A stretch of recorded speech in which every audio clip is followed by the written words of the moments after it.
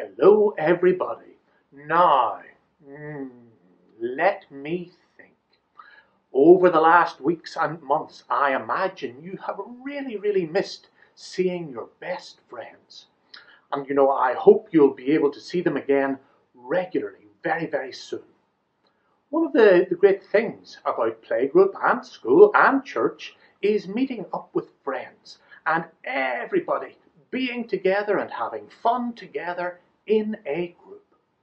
But tell me this, do you look out for your friends? Do you help them when they need a hand? I bet you do. But think about this as well. What about kids who aren't in your group of friends? Should you be looking out for them as well?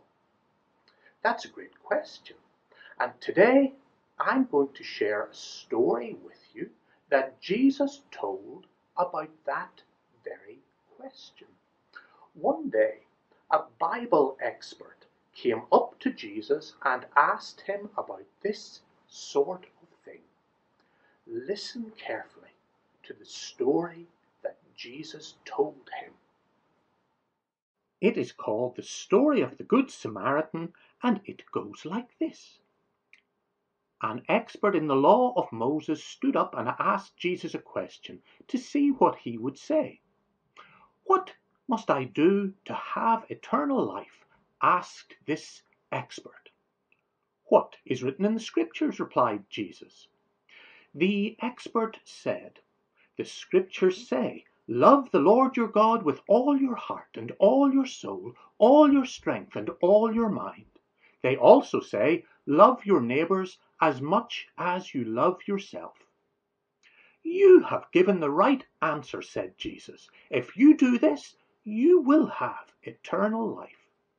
But the man wanted to show that he knew what he was talking about. So he asked, "Who are my neighbors?" Jesus answered by telling this story. A man was going down from Jerusalem to Jericho. Robbers attacked him and grabbed everything he had. They beat him up and ran off, leaving him half dead. A priest happened to be going down the same road, but when he saw the man, he walked past on the other side. Later, a temple helper came to the same place, but when he saw the man who had been beaten up, he also went past on the other side. A man from Samaria then came traveling along that same road.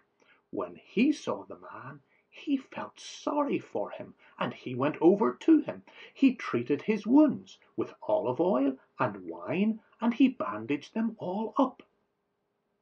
Then he put the man on his own donkey and took him to an inn where he took care of him.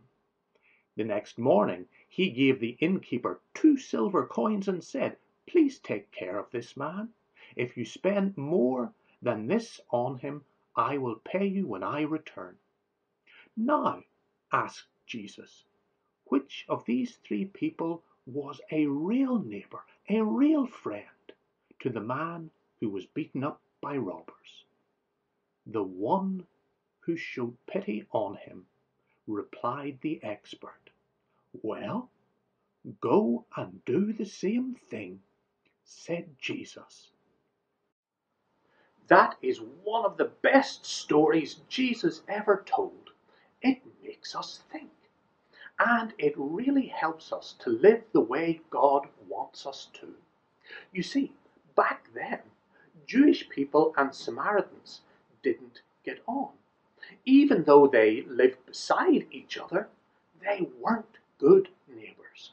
Now, the man who was beaten up and robbed and left at the side of the road was Jewish, so you would expect the Samaritan just to leave him there and walk on by. But he didn't. Instead, he helped.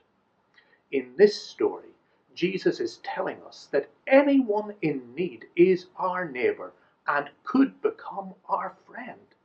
It doesn't matter what their skin color is. It doesn't matter what church they go to. It doesn't matter where they come from. Jesus wants us to be kind and helpful to everyone. Jesus wants us to be friends with everyone. Jesus wants us to live just like that Samaritan in our story today. Now, our song together today is This Little Light of Mine. So get up and get ready to sing and to do the actions. I'll say bye for now and see you next week. So, bye for now.